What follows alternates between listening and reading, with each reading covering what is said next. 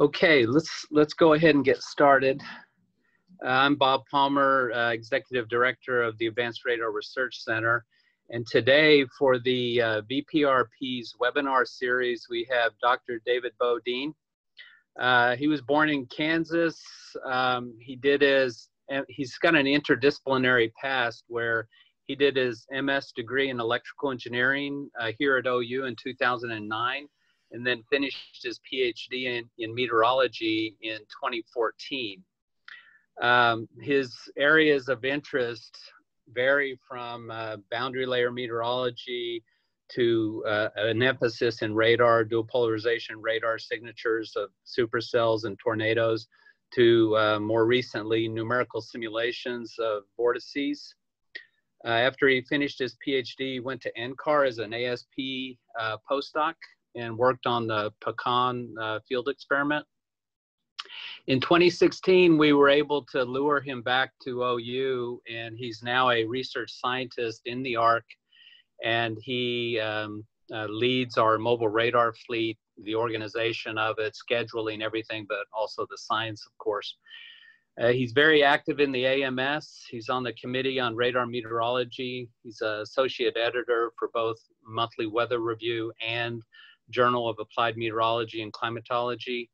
He co-chaired the Phased Array Symposium in the last AMS meeting, and he's going to be co-chairing the 2021 AMS Conference on Radar Meteorology. So I think we're very lucky to have him give a webinar today, and it's a good timing since we have some storms in Norman. So David, go ahead. Hey, thanks, Bob. Yeah, we do have some active weather. We've been under severe thunderstorm warning for a good chunk of the morning. So today I'm going to talk about some of the tornado research that we're doing at the Advanced Radar Research Center.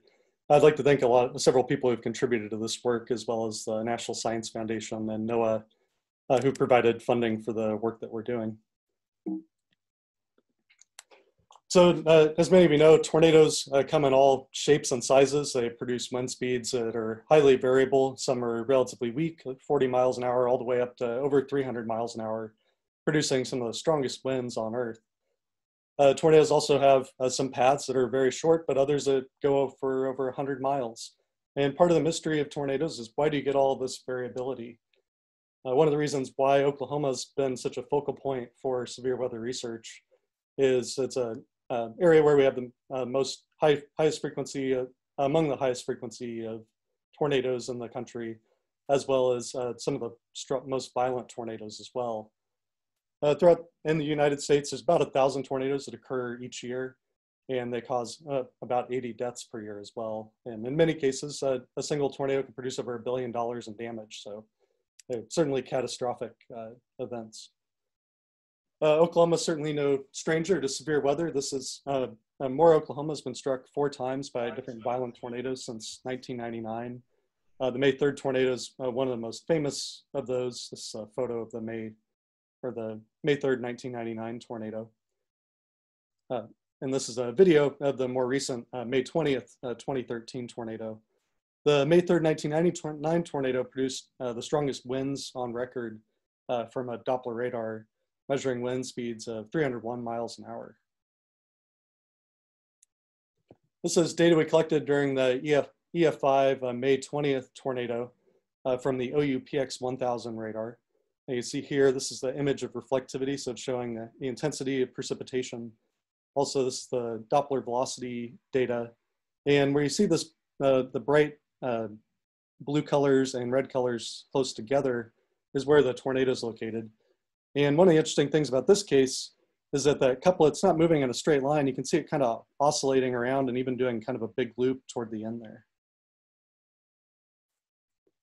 Another really extreme tornado event was in May 31st, 2013 near El Reno, Oklahoma.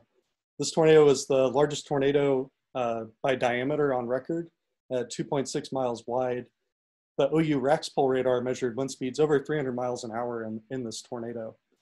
So you see here a picture of Raxpol in the background of this large tornado, as well as animation of the data that was collected by Raxpol during this event.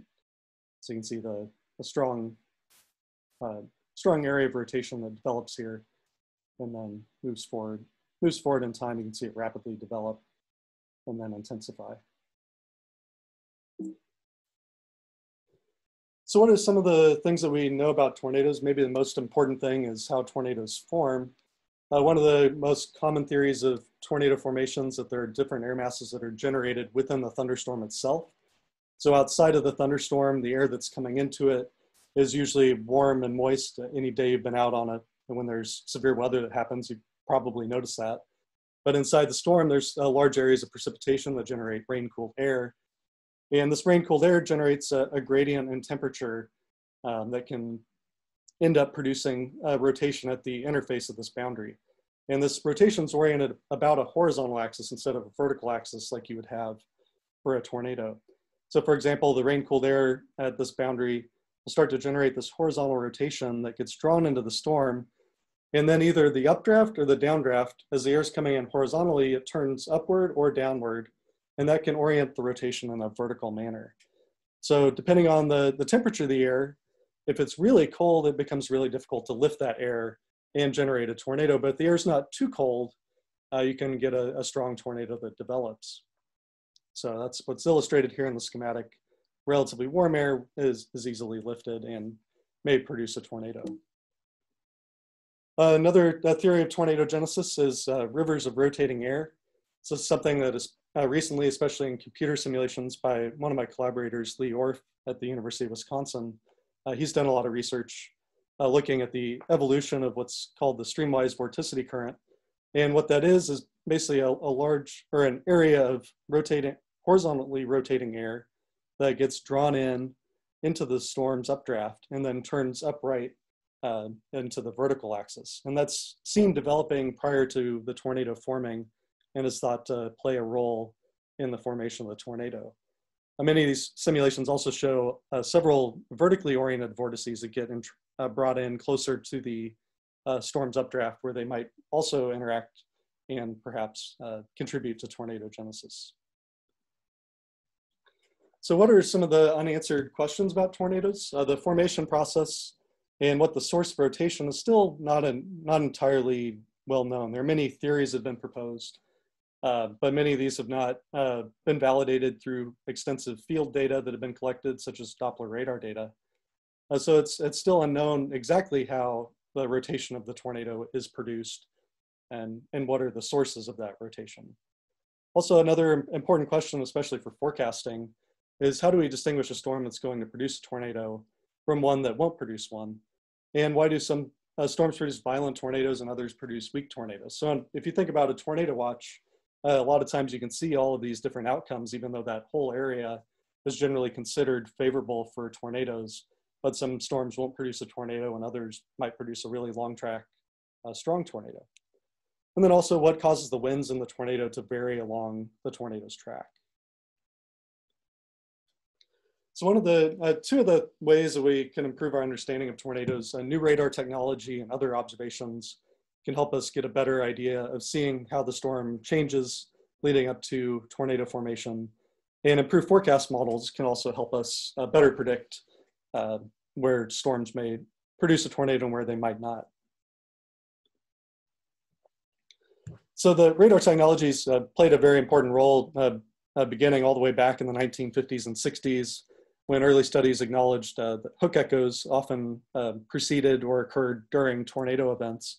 And those were some of the first signatures that were used to issue tornado warnings. In the 1970s and 80s, rotational signatures were identified from Doppler radar data, which could detect the winds or detect the winds in the storm. And this was a lot of this work was done here in the city of Norman by the National Severe Storms Lab. And this motivated the development of the nationwide operational radar network, NEXRAD, and bringing Doppler capability nationwide with 150 of these radars. The forecasters have been able to provide warnings that reduce fatalities up to 40% and save the country on average $50 million a year just for the benefit of tornadoes alone. So that's not including flash floods and other things that the radars are very useful for.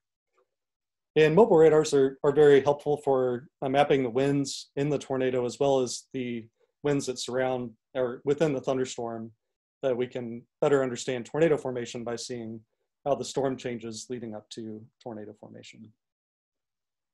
So one of the key limitations of current radar technology is a NEXRAD radar requires 5 minutes to scan a storm. So radar will go around and make a scan at one height, then it will go up a little bit, scan at the next height, and similar to this image here with the different colors, it's trying to cover all of these different levels. And since the radar is physically rotating around, it takes about 5 minutes to do that. Some tornadoes don't even last 5 minutes, so it's really important to be able to scan faster than 5 minutes, but tornado genesis may occur relatively quickly, and it's something that to see how a tornado forms, we're going to need to be able to scan faster. Many mobile radars also take several minutes to scan a full storm. So the Advanced Radar Research Center at OU is developing some next generation technology aimed at solving some of these issues. The Advanced Radar Research Center was started at OU in 2005. It's located east of the National Weather Center. So if you're familiar with Norman, that's at Jenkins and Highway 9. The radar group here is the largest academic radar program in the country, has 110 faculty, staff, and students.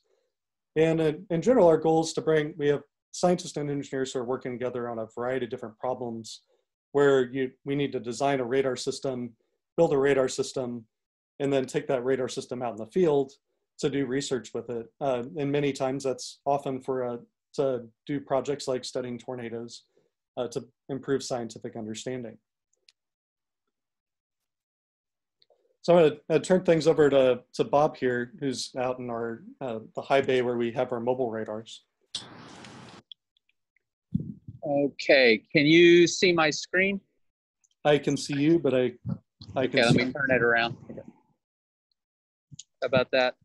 Yep. Okay. So David, why don't you go ahead and narrate? You want me to go to Raxpol first? Yeah, go ahead and go to Raxpol. So Raxpol is one of our mobile radars. This the large. Stop sharing your screen because I think most people are just seeing the slide. So the Raxpol, if you looked at the top, there's this big dome. That's the radar's antenna. So that's where the radar waves get transmitted and are received. So that gets pointed in the direction of the storm that we want to look at. What's cool about Raxpol is that can rotate 180 degrees per second, or once every 2 seconds it can go around. I hear it's not rotating that fast, but when we deploy it when we take it on storm chases, the radar is rotating extremely quickly. So the cool thing about that is it allows you to scan different level of storm every 2 seconds. So in about 20 seconds, we can see the entire storm. This radar is also dual polarization, so it provides additional information about precipitation and tornado tree within the storm. And of course, maybe the most important thing is that it's on a truck, so we don't have to wait for the storm to come to us. We can drive out the storm. So Professor Howard Bluestein at the University of Oklahoma leads a spring field campaign every year to study severe thunderstorms, and we collaborate with him on that research and maintain this system. Bob's showing you a live view of the Raxpol. It's currently pointing vertically. This is looking at the Doppler velocity field. So since we're pointing up, the raindrops are falling toward us. So you see a lot of green colors where are representing motion toward the radar as these raindrops are falling toward it. But you can also see some areas of positive velocities where there may be some upward motion as well.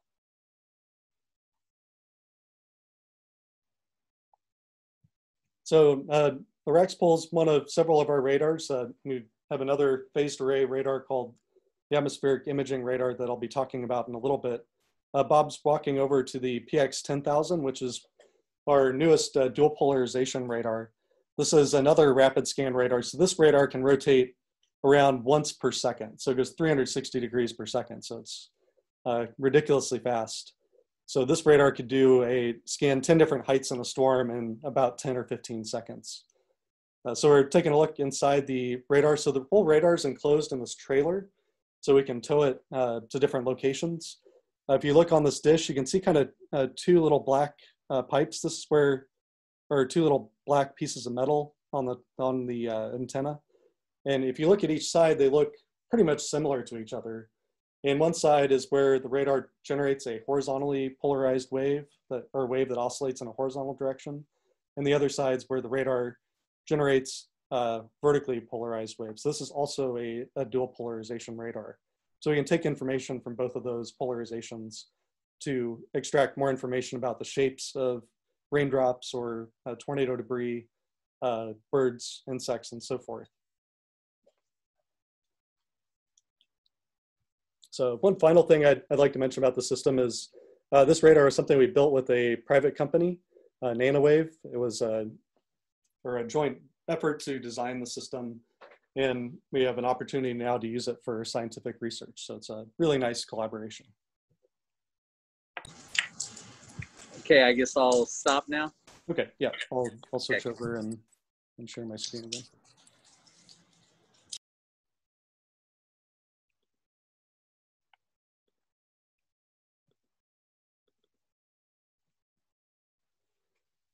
Right, so one of our mobile radars that's not shown there is the atmospheric imaging radar. This was the first weather radar to use an imaging technique for severe weather research. And it was the first weather radar also that was built by the University of Oklahoma, as well as the first phased array radar that we built. So what's unique about the system is most radars transmit a really narrow beam. So radars like the RAX pole generate a beam that's very narrow and focused in space. So that radar is only looking in a tiny part of the atmosphere at any given time. Whereas the air is transmitting a wide beam over a large, over basically a column of the atmosphere. So it's transmitting and then receiving data over that whole column. So one of the problems with that is, let's say you have a tornado at the ground and just kind of slower winds above that. Normally you wouldn't be able to distinguish those two because you're getting returns from the tornado and from above. But this system receives data with a set of antennas that allow us to form multiple beams at the same time. And these multiple beams will give us data throughout the storm with very fine detail from the very bottom of it all the way up to the top. So another way of thinking about this, the ARRC acts similar to a digital camera, where we can capture data where each of these individual antennas acts like a pixel, and you have a flash where the transmit that goes throughout the whole column of the atmosphere is like a flash of a camera.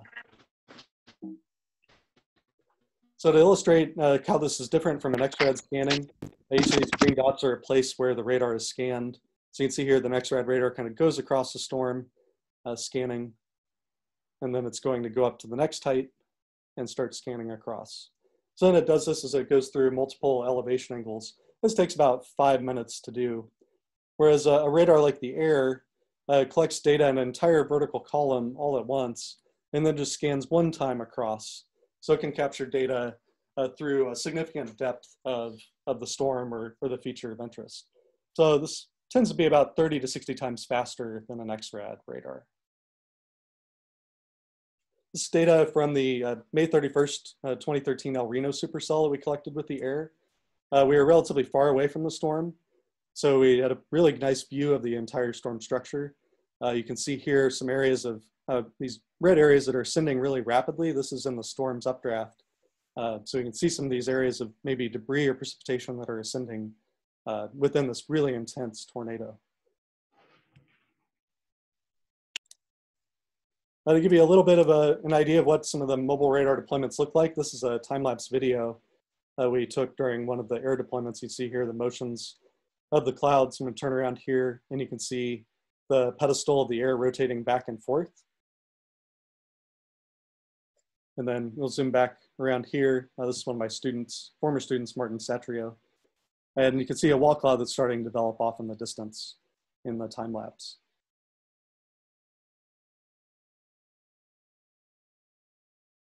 So one of the questions we are using the ARRC to answer is how tornadoes form.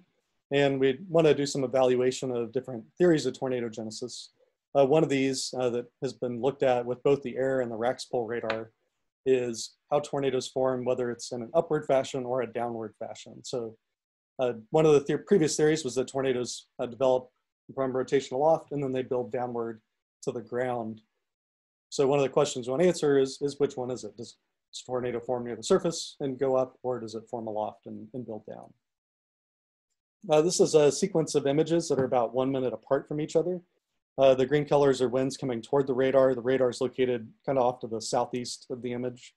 The yellow colors are winds coming or going away from the radar. So the place where they're close together is the rotational couplet. You can see here, there's a brief intensification of the winds that occur, then a brief weakening, following by a significant intensification at the time where the tornado forms. So one of the things we wanted to look at with this case, this is work being led by Casey Griffin, who's now a professor at SUNY Stony Brook. This case was in Northwest Oklahoma, and we wanted to look at how this rotation evolves in time. So this is looking over about a 5-minute period, which is the whole time frame of one NEXRAD scan, just for reference. And we also want to look at it in height. So we're going to look from 0 kilometers up to 4 kilometers, or from about 0 to 2.5 miles. So during this first period, the rotations, the yellow colors here are the areas of stronger rotation. The rotations confined mainly to the lowest half mile to a mile of the atmosphere. So during this period, a tornado did not develop, despite some rotation being present near the ground. There's relatively weak rotation aloft. Then during the second period, the rotation begins to weaken. So this rotation was not sustained for very long, maybe a minute and a half. And then when the tornado actually forms, it develops pretty rapidly in the lowest 2.5 kilometers or lowest 1.5 miles of the atmosphere. And then after developing in this region, it develops over a period of about a minute, proceeding in upward fashion through the rest of the storm. So this contrasts previous theories about tornadoes forming in a descending manner. This is consistent with some of the previous work that's been done with the OU Raxpol radar by Howie Bluestein's group. So one of the things that we also looked at with this case is what is the difference between the period where rotation developed near the ground but didn't develop into a tornado, and the period where rotation developed into a tornado. And the stars here show where the locations of the vortex at different heights. So the black line's the lowest part of the atmosphere from 0 to 1 kilometers. The red line is one of the higher altitudes that the air observed from 2 to 3 kilometers, or about 1.5 miles to 2.5 miles above the ground. So during this early time, you can see the tracks of the vortex. The lowest level here, the black line, it goes off to the south and then off to the west, whereas it just kind of goes off to the west and loops around at the top. So it's not very organized. The motions are quite a bit different. Whereas during the tornado genesis period, the first time is here where the star is. And you can see at the time of tornado genesis, denoted by these triangles, everything's actually pretty well lined up, and then proceeds along in a fairly synchronous manner off to the west at all the different heights. So it seems to be one of the factors that is perhaps sustaining the tornado genesis process. That's different from this early time where there was a little bit of rotation near the ground, but not sustained. Another interesting observation that we've seen is strong horizontal vortices. So one of the cool things about the air is it's getting this vertical snapshot all at the same time. So this is a cross-sectional view of the reflectivity or the power returned to the radar. So the areas of red colors are areas of heavier, where there's more precipitation or larger particles. And then looking at the Doppler velocities, the interesting thing here that you can see, there's really strong winds here from the tornado, but just past that, there's this a rotating feature in the horizontal. So here there's winds coming toward the radar, and about 1 kilometer, there's winds coming away from the radar or moving away from the radar really quickly. So one of the things that's important about these horizontal vortices, as I mentioned earlier, horizontal rotation is something that may be important for tornado genesis. It also may be important for sustaining a tornado. So we see this in very close proximity to the tornado. So one of the things that we're going to look at in this case in the future is how that vortex, if it gets tilted up into the tornado somehow. So another question is, how do tornadoes end? So we start with the tornado here. This is a case in Northeast Texas. The tornado is relatively wide initially. When we started observing it, it was producing strong wind speeds, and then it begins to weaken 3 minutes later and kind of going to what we call the rope phase, where the funnel shrinks and the winds weaken. This is an animation encompassing about 5 minutes, but each radar scan that you see here takes only 5 seconds. So you can see a lot of detail. Starting at the earliest time, this tornado is really wide, and then it starts to decay and it wraps around, and it's barely distinguishable by the end of it. So you can see over 5 minutes, the tornado undergoes some pretty dramatic transformation. there's basically a three-stage process that we see during the tornadoes, how the dissipation phase or where the tornado is ending. The first sign is that it's weakening at a height of around 1.5 kilometers, and it weakens in a downward fashion. This is something that's also seen with the OU Rex pole radar. One of the things that's unique about this case that we observed is that the tornado is weakening in a downward fashion as the vortex diameter is expanding. So from a conservation of angular momentum view, if you think about a figure skater, you've probably heard the analogy where they bring their arms in, they spin faster. The opposite's true here, where if they're spinning fast and they extend their arms out, they'll slow down. So here, the expansion of the tornado may be what's causing it to weaken as it's in this downward manner. Next, we see kind of a two-layer process where the tornado weakens faster close to the ground than it does just around the cloud base. And then the final period, the tornado weakens near the ground first and then proceeds upward in a period of about 20 seconds or so. So we've used the air to study tornadoes, and we've gotten a lot of interesting data out of it. It was a prototype system, so we've been building new phased array radars as a next generation to take over or to succeed that radar. So the PAIR is one of these radars. It's polarimetric atmospheric imaging radar. It's a radar system that's funded by the National Science Foundation. And this system will be capable of 5 to 10 second volumetric scanning, similar to the air, but it offers a couple of unique capabilities. It'll be dual polarization, whereas the air was not. So this will give us the ability to categorize different precipitation types. For example, here on this plot in the bottom left corner, this shows the distribution of small, large, and wet hail, or small, large, and giant hail. We'll also be able to see the three-dimensional distribution of tornado debris here in this image that's shown in some of these, or the areas where there's the yellow colors. And in a broad sense, this radar will be used for severe weather research, tropical cyclones, even studies of bird migration, all of which will benefit from being able to scan really quickly. In addition to that, another radar that we're building is called HORUS, and this is an effort funded by NOAA. And this is a test bed for that's a radar that's an all digital phased array system. So a phased array radar is comprised of many small antennas. This radar will have hundreds of antennas on it. And behind each of these antennas is essentially its own radar. So there's all the electronics of a radar system. So what that gives us is a tremendous amount of control of how we transmit and receive the data coming in, or transmit and receive weather data. So this provides unprecedented flexibility so that we can scan faster, we can get more accurate data. And some of the images that are shown here, for example, if there's an area of heavy precipitation or a tornado is developing, we can prioritize that area over other areas that are less important so we can scan those areas faster. We can also transmit air-style beams where we do this large transmit beam to cover a broad area and then form these narrow beams within that to get fine detail. So one of the important questions we'll ask with this, or answer with this radar is, with the future operational radar, will we see some of these same signatures of tornado formation and dissipation?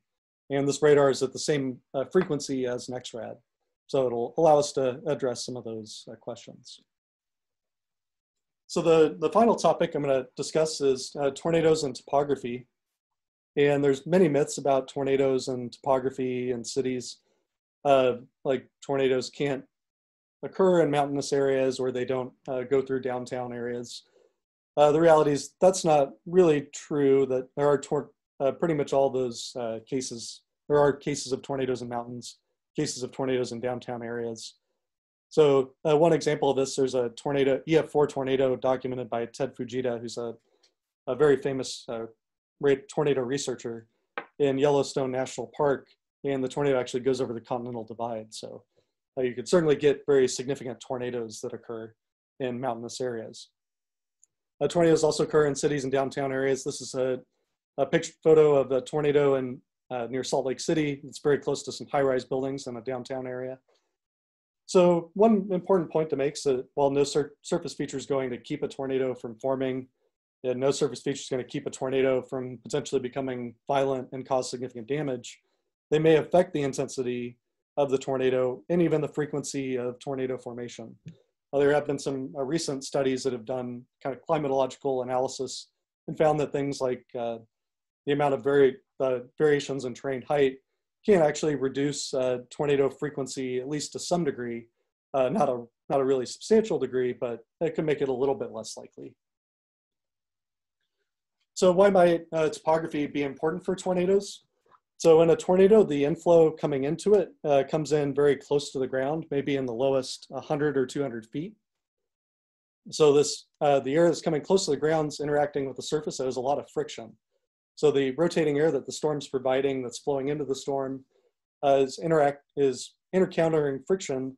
And if you have larger buildings or if you have trees, more friction's present, and that can slow the rotating air down more and perhaps weaken the tornado or cause other effects that may impact the tornado or the rotating updraft of the storm. Hills or valleys might also act to channel or deflect the winds.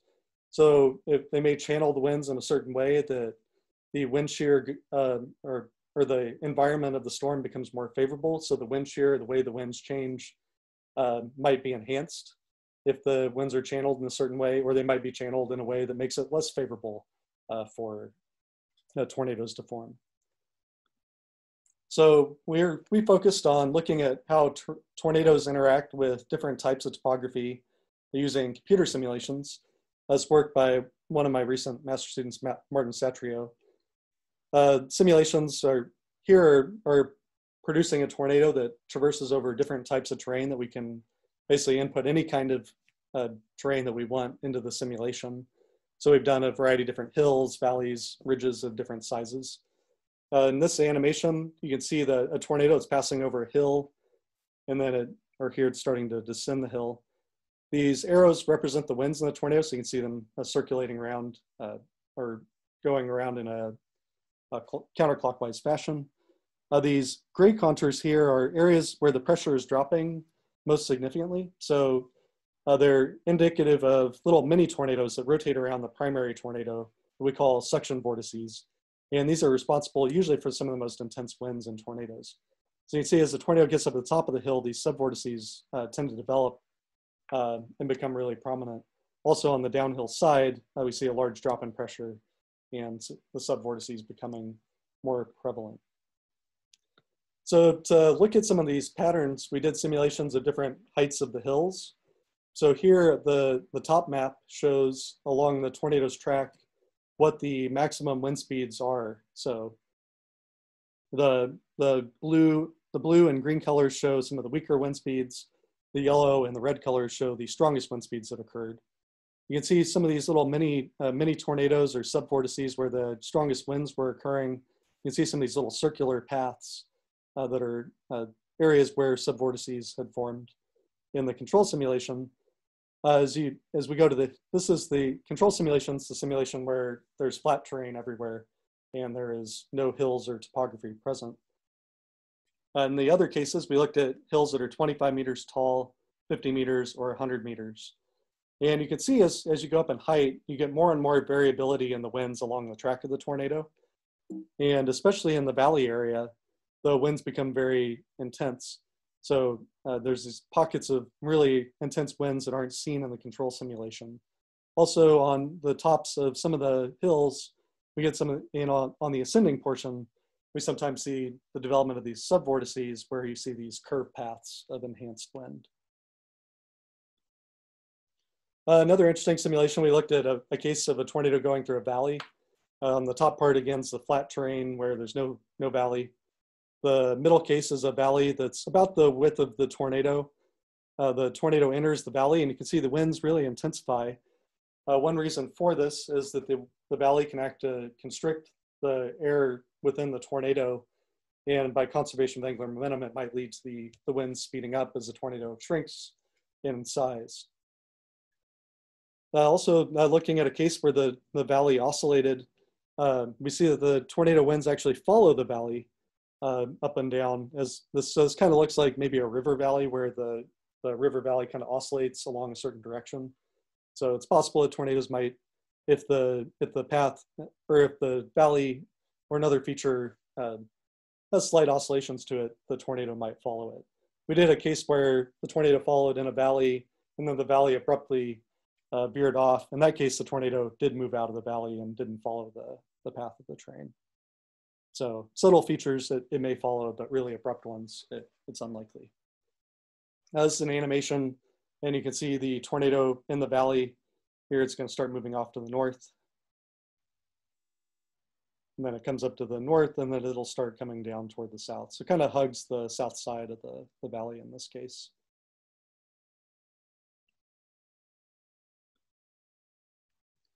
So there are a few things that we can take away when we take a look at all the different simulations we ran. We ran 30 different simulations with different heights of hills, valleys, ridges, and so forth. On the right, this is a plot where we've done it, where we normalized the height. So that basically means that the highest point in all of the simulations is given a value of 1. The lowest point in all of the simulations is given a value of 0. So whether the hill was 25 meters tall or 100 meters tall, the top of the hill is still 1, the bottom of the hill is 0.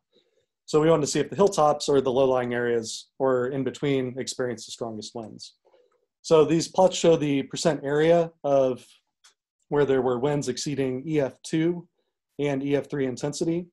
So the green curve shows EF2 intensity and the yellow curve shows EF3 intensity. The strongest winds we found occurred in the lowest lying areas as well as on the hilltops. And we could see that in some of those animations where the subvortices were forming, producing some of the more enhanced winds in the tornado. So sometimes a small amount of terrain can lead to, one of the other findings is that a small amount of terrain might lead to a stronger tornado, at least in some locations, whereas taller terrain tended to be more disruptive and weaken the tornado. So if you put really tall hills into the simulation, the effects can be disruptive, and a lot of times it'll disrupt the alignment between the tornado and the storm's updraft.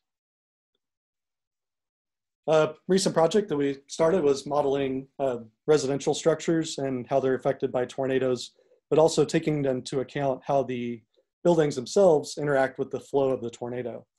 So these little white dots here show the locations of the individual residences that are 15 by 15 meters. So they're about the same size as a typical house.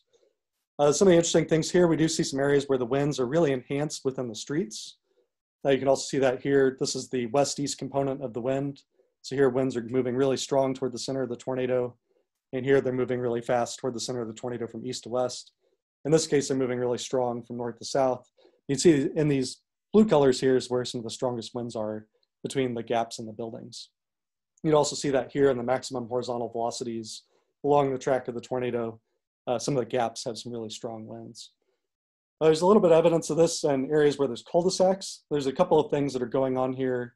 One could be the channeling of the winds in this direction aimed toward this building that could lead to a more significant damage if the winds are channeled and increase in speed. You can see the buildings next to it are all intact, whereas the house at the end of the cul-de-sac is completely gone. The other factor is that the garage is usually facing the wind in this case. So this is the primary wind direction. And when the garage door gets damaged, it creates a lot of internal pressure in the house that can lead to kind of a cascading effect of significant damage to the structure. Whereas these houses, the winds were not aimed at the garage door, so it's likely that they sustained less damage as a result of that. Another thing that we started doing just recently is looking at some large buildings. This is a tornado going through a downtown area. So you see the tornado doesn't disappear, but the tornado undergoes quite a bit of interaction with the area. So you can see it kind of actually leans in toward the downtown area as it comes in and becomes very turbulent. So there's quite a bit of variety in the pressure or the shape of the condensation funnel, which represents the pressure in the tornado, as well as the wind speeds that occur in the downtown area. So this is something we're gonna be looking at more in the future, but I just wanted to show an animation of it because it's pretty neat. So in summary, the Advanced Radar Research Center is pioneering a lot of new radar technology with the goal to improve our understanding of tornadoes, as well as forecasting tornadoes in the future with new technology. The atmospheric imaging radar is a phased array system that we used to study tornado formation and dissipation, finding that tornadoes formed in an upward manner, in particular when the vortex became aligned in the lower part of the atmosphere, and that alignment persists with time. Tornado dissipation also occurs in a three-step process, where initially the tornado weakens in mid-levels and proceeds downward, but then at the very conclusion of the tornado, it dissipates from the ground up. Computer simulations also have shown that topography in buildings can affect the winds and tornadoes, so there's something that need to be accounted for in structural engineering studies where we're trying to understand what the variability of winds are that tornadoes produce. The strongest winds tend to occur in low-lying areas, but also on hilltops. Residential buildings and large high-rises also can introduce large variability in the winds, increasing the winds in some areas, directing the winds in certain directions. So if you'd like to learn more about the ARRC, you can follow us on Twitter or Facebook, and we tend to post a lot of interesting things on there from time to time. So okay, thank you. I'll take any questions that you have. Okay, thank you, David. Yeah, for all the participants, there's a Q&A icon at the bottom of the screen, and you can submit any questions there. And then David will read them aloud and then answer them.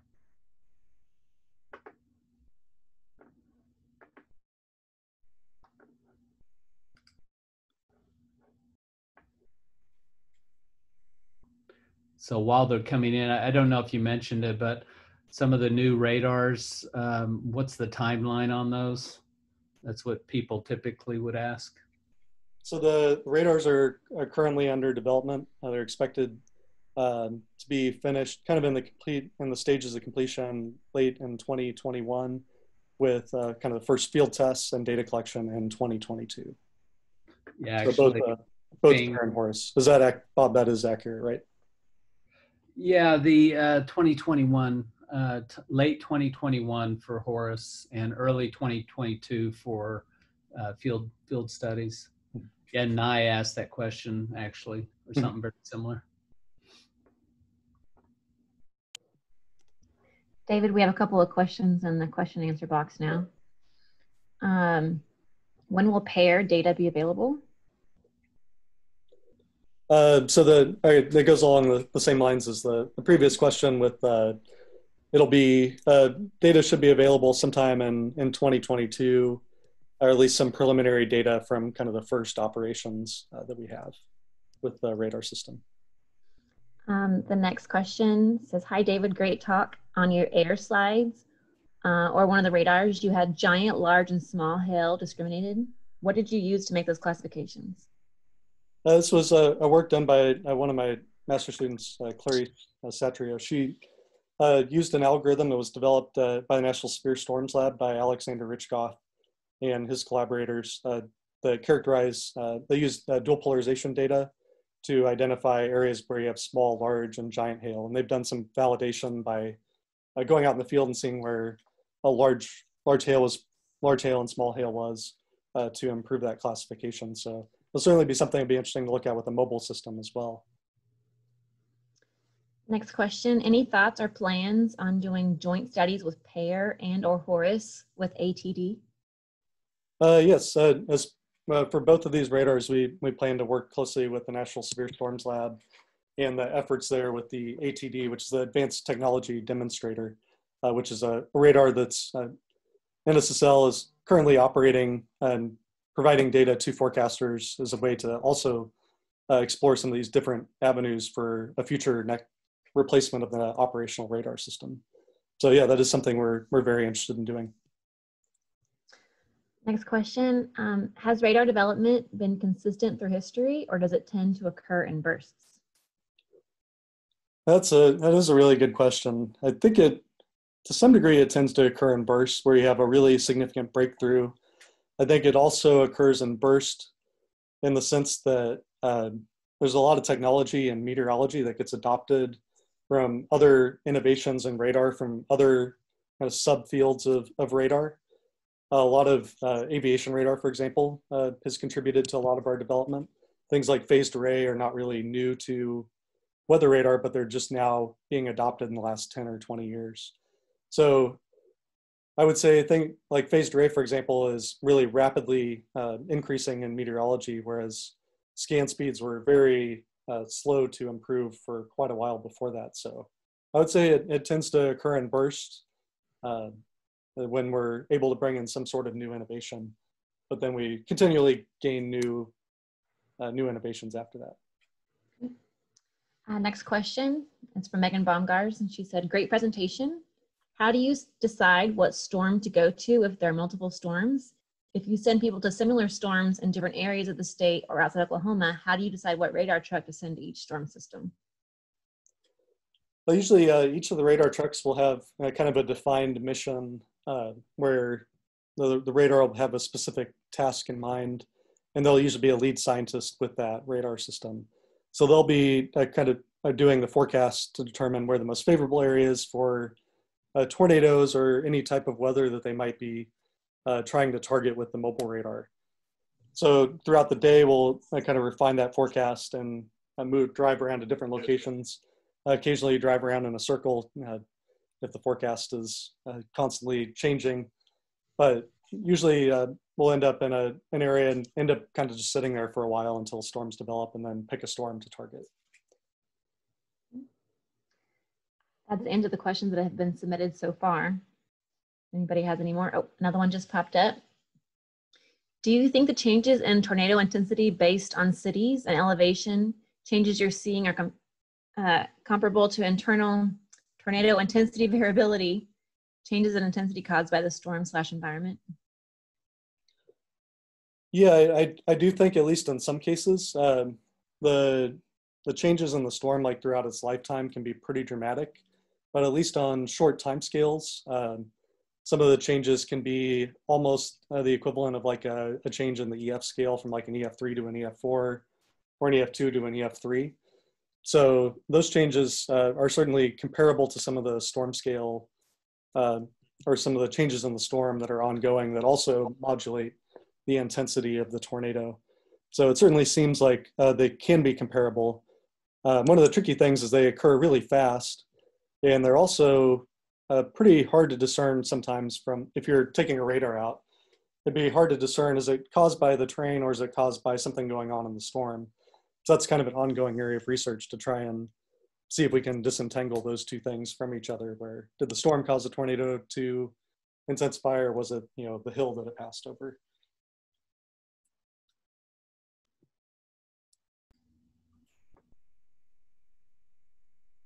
Does anyone have any more questions for David? I have one. So what do you think is after phased array weather radar?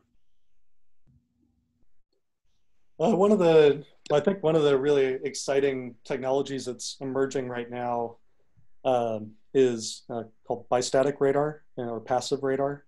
And this is something we've been developing in the radar group here, work by one of the PhD students who just graduated, Andrew Bird.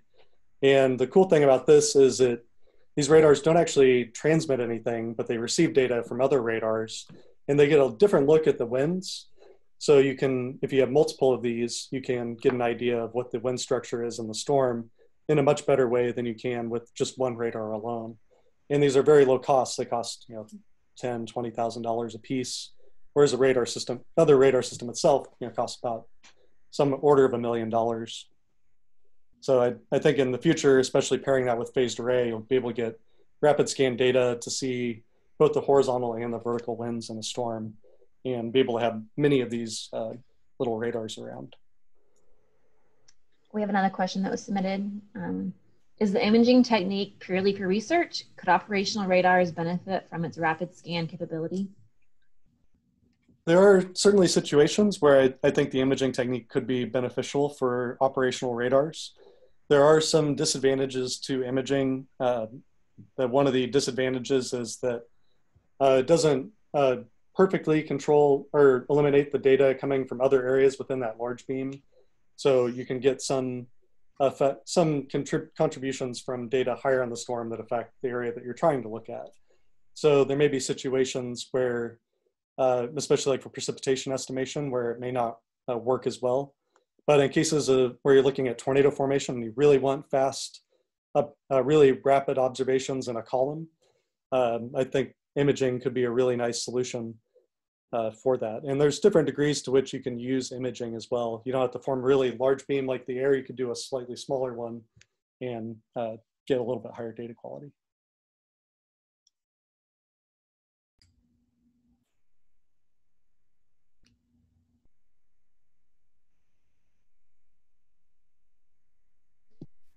That's all the questions we have right now, unless anybody is typing up there. So let's give them a moment just in case.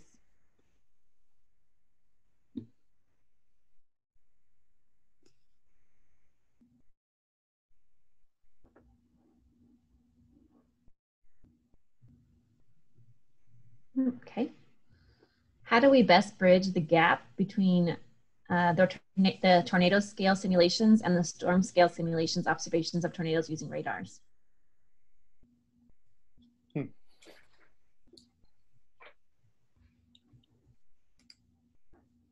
Well, one of the things that certainly helped storm scale simulations continue to get higher and higher resolution.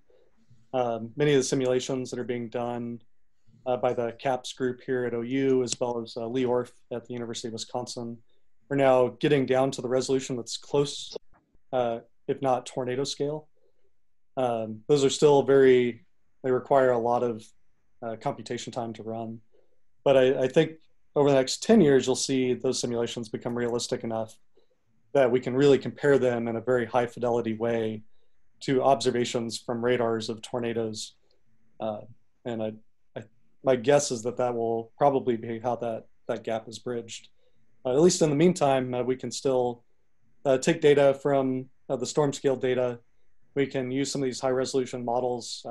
We can use the data from the large scale and apply that to the smaller scale radar when we run the simulations, or the smaller scale simulation domain, and do some simulations that take advantage of the small domain to get fine detail in the tornado.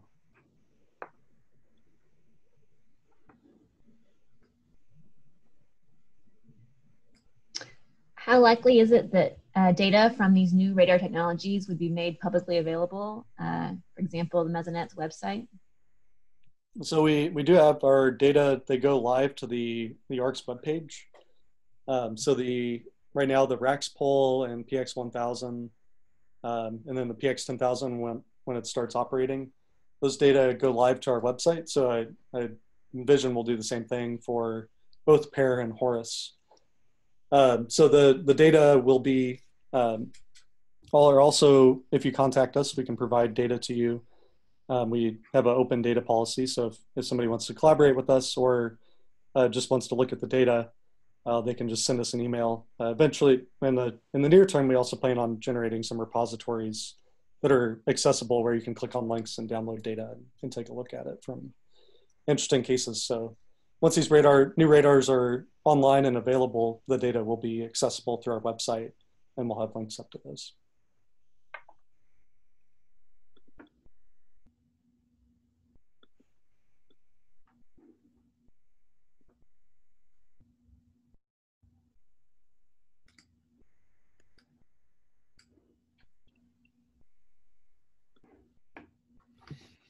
I'm not seeing any more questions pop up right now.